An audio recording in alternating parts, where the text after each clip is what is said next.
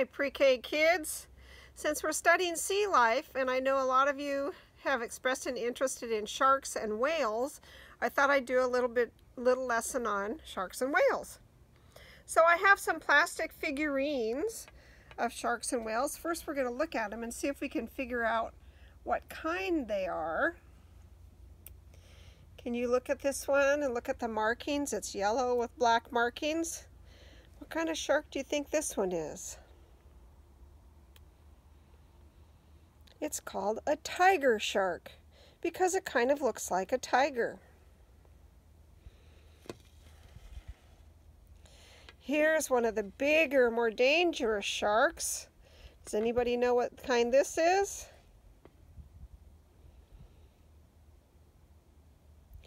It's called a great white shark. It's not really white, it's mostly gray, but it's called a great white shark.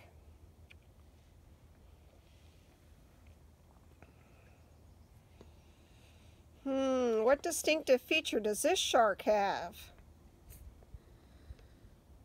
Can you make a guess at what it might be named?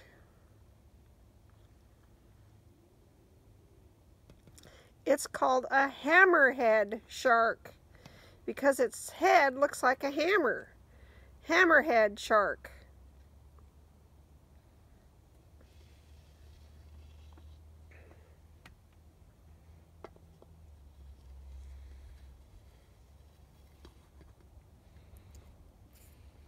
Any guesses for this one? I thought I might call it a spotted white shark, but it's actually called a whale shark. I guess because its snout looks more like a whale. It has a rounded snout rather than a pointed snout. Some people thought it looked like a whale, I guess, so they called it a whale shark.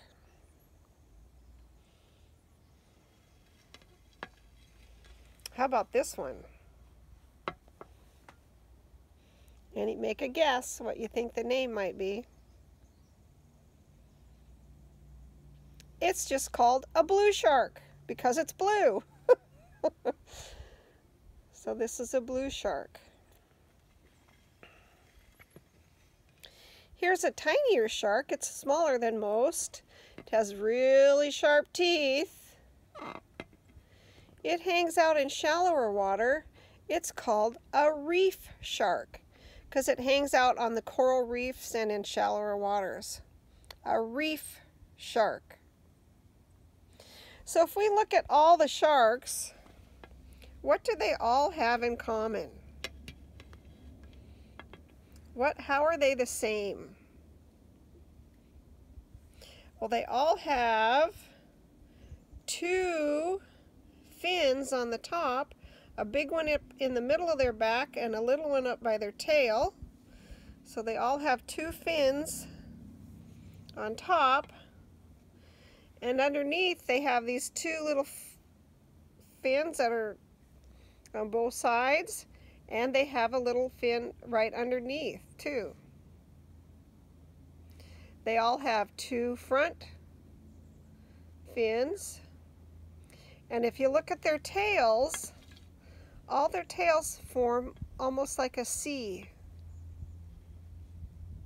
So they have similar tails. That's how you tell a shark from a whale, is that it has a distinctive tail that looks like a C. So how many fins altogether on these sharks? Let's count them. 1, 2, 3, 4, 5, 6, 7. I guess let's count this as 1. 8. So they have like 8 fins. And if you can see up close, they have lots of gills here, big slits. Gills, that's where they take in water, and the oxygen that's dissolved in the water gets filtered out in the gills and passed across the gills and goes into their bloodstream to get oxygen. And when they breathe out, just like you, they breathe out carbon dioxide. So they're mammals. Sharks are mammals, so they're like humans in that regard, in that they breathe in oxygen. It gets into their bloodstream, goes through their heart and lungs, and then they breathe out carbon dioxide. Sharks usually have really sharp teeth. Some of you have seen sharks' teeth. They have, these models don't show it, but they have several rows of teeth in there. So if they bite down on something, or if they're losing their teeth and growing new ones, they'll lose a tooth and they'll grow a brand new one right where the tooth fell out. So they're not like people in that regard, as they can keep growing their teeth. And they have several, 1, 2, 3, or 4 rows of teeth in there that are very, very sharp. So when they're old or when they fall out, they just grow new ones. I think the hammerhead shark's kind of cool because its eyes are out at the end of the hammers. The eyes aren't really in front. The eyes are right out at the ends of the hammer. So they probably have to turn to be able to see what they're doing. So that's about all I know about sharks. But I just wanted to show you that there are different kinds, and people gave them common names because of what they looked like.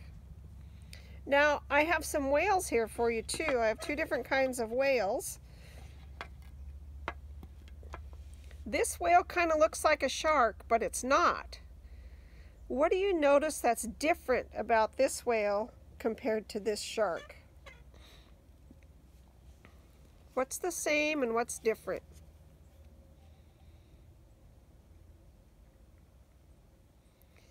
Well, they both have this top fin on the very top, but the whale doesn't have a second fin on the top. It just has the one fin on top. And not all whales have that fin on the top.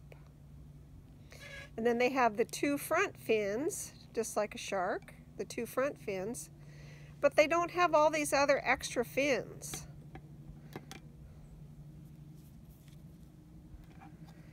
And the tails are a different shape. You'll notice the shark is more like a C. I'd say the whale tails look more like a mustache. So sharks have a lot more fins. So if it has a lot of fins, what did we count? 8? That's so they can swim fast and swim in circles. Whales only have these 2 front fins and a big tail fin, and some of them have a back fin. Here's another kind of a whale. See, it has the 2 front fins and the tail. Looks like it has the mustache looking tail, but it doesn't have a top fin. So not all whales have that top fin. This one is called an orca whale. These are the kind of whales that live out here just outside of Padilla Bay around the islands. If you take a ferry out around the islands in the summer, you might see orca whales out there feeding. We have the J-pod, is the pod of whales that hangs out and eats salmon out off of our shores. It's black and white. It has this big fin. This is called the dorsal fin. And it'll oftentimes jump up and you can see them. And remember, whales, they breathe through a hole. They breathe kind of like humans have a nose. Whales have a hole on the top of their head, and when they come up for air, they open that hole, take in a deep breath, and then close the hole and can dive back down. So that's how they're different from sharks too. Sharks have gills, and the oxygen transfer is across the gills. Here, whales, again, are mammals just like humans, and they have a breathing hole. So they have to come up for a breath and then they can go back down. But they have to keep coming up to get a breath. And that's why it's easy to spot the orcas, plus this big dorsal fin. And each orca has a different kind of fin on the top, and that's how they give them their names. All of our J-pod whales have names based on what their top dorsal fin looks like. This whale has teeth. All sharks have teeth. And sharks have rows of teeth. Whales have one set of teeth that go all the way around, and they're pretty sharp. But the other kind of whale, this whale, is called a baleen whale. And if you look close, it doesn't have any teeth.